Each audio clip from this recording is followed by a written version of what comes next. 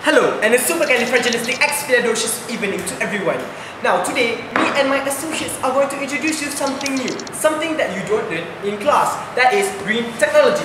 So firstly, I would like to clear up those misconceptions that people get when they hear the word green tech. That is, firstly, green tech is not literally green coloured tech. And secondly, green tech is not the study of plants. Now, green tech by definition is technology that is considered environmentally friendly based on its production and supply chain. So it's good for us and also good for the earth. Green tech is also known as clean tech and envirotech. Examples of green tech are synthetic trees. You say trees? Not real trees, but man-made trees that can create oxygen from carbon dioxide. So they're good. So other than that is green buildings. But not literally green buildings. What? Green buildings are self-sufficient buildings that can generate their own energy, gives less waste, and also doesn't pollute the earth. But on to the main topic for today, the second definition of green technology. That is the generation of energy that gives less harm than the normal traditional way of creating energy, that is coal and oil. So what we have is solar. I'm Solar Man. And solar panels are objects that can change light into energy. So it is still expensive, but it's worth it. Put it in your house and you can generate your own electricity. That's good, isn't it? So on to IV panels. There are innovations of solar panels. They are cheaper but less durable. Now on to geothermal energy. Damn hot. Geothermal energy is generated from turbines that are generated from steam. So this steam is created by heating water from the Earth's core. Now onto pavement generators, they are generated from your footsteps, using the force of your footsteps. By the power of the force. Now onto hydroelectricity. Now hydroelectricity, there are three ways to create electric from water. One is using the kinetic force from falling water, such as waterfalls.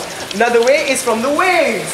You can generate the electricity from waves, the kinetic waves. Other than that are reverse fuel cells. I would like to talk about that, but that would be a big topic. You could generate electricity just from water, but that's too big of a topic. Now on to wind. Feel the breeze.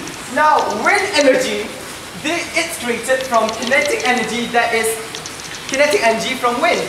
So we power turbines using this energy. It's an efficient way of creating energy that doesn't give toxic like the others. Biomass, in the other hand, is just like burning fuel, but they emit less toxic gases like coal and oil. Now green tech is good and all, but the problem is green tech is not well developed yet. Green tech is, yes, costly but gives less energy than the traditional way we create energy such as coal and oil. We've been here for centuries. We're still running. Yeah, what we said. Now, but the problem with coal and oil productions, even though they give more energy than renewable energy, is that they give out toxic gases such as carbon dioxide, carbon monoxide, CFC and all those. And these increase the CFC, or not the CFC, the greenhouse gases that are already on Earth. And that is bad. It goes to global warming. Now, here's a simple gimmick we've done. A simple gimmick we've done. So, that's the sun, and he's shooting UV rays to the ozone layer that's protecting the Earth. But the problem is, when these toxic gases hit the ozone layer, the ozone layer dies, causing the UV to go to Earth, and Earth does. Everyone dies because ultraviolet rays are not good for people.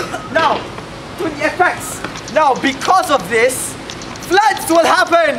And when floods happen, because floods happen because rising sea levels, because Antarctica's ice melting. Oh no! Oh no! Oh no! So here's the simple conclusion to this. Okay, basic tech solves problems such as heat, so you're hot, so use air conditioning. So the solution gives out GHG, such as CFC, and that's the problem. It goes back to heating up the earth. So that's the paradox. So green tech is here to stop that. Green tech is here to stop solutions that lead to problems, and problems that need solutions. So we, from Super Science Bros, thank you for watching this video. Please, vote us. Vote us. Please, vote us for Live Stage. Yeah!